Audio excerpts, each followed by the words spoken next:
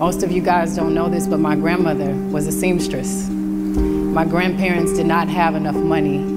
They could not afford my mother's Catholic school tuition. So my grandmother sewed clothes for the priests and the nuns and made the uniforms for the students in exchange for my mother's education. She then passed this gift down to my mother and taught her how to sew. When we were starting out in Destiny's Child, high-end labels, they didn't really want to dress for Black country curvy girls. And we couldn't afford designer dresses and couture. My mother was rejected from every showroom in New York. But like my grandmother, she used her talent and her creativity to give her children their dreams.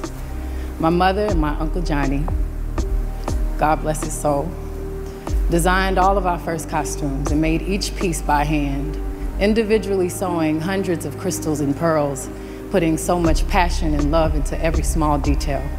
When I wore these clothes on stage, I felt like Khaleesi. I had an extra suit of armor.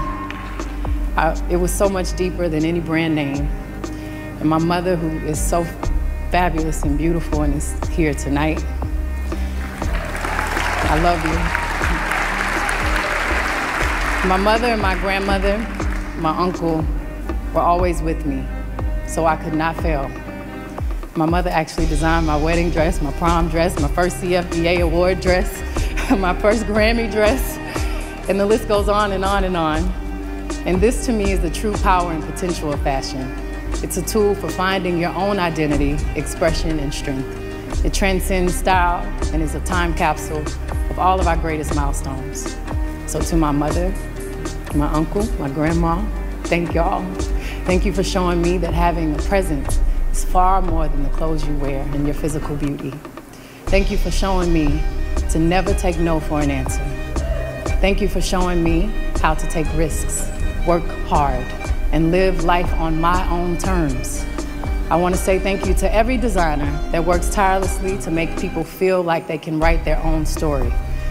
Y'all are fairy godmothers and magicians and sculptors, sometimes even our therapists. I encourage you to not forget this power that you have or take it lightly. We have an opportunity to contribute to a society where any girl can look at a billboard or a magazine cover and see her own reflection.